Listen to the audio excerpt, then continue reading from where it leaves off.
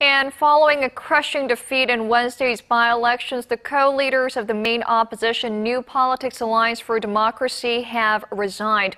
All members of the party's Supreme Council, including co-leaders Han-gil and Cheol-soo, decided to step down to take responsibility for the by-election loss, the party spokesman said after a Supreme Council meeting. The leaders have been heavily criticized for causing friction during the nomination process and thereby lowering the party's chances of a good showing in the poll.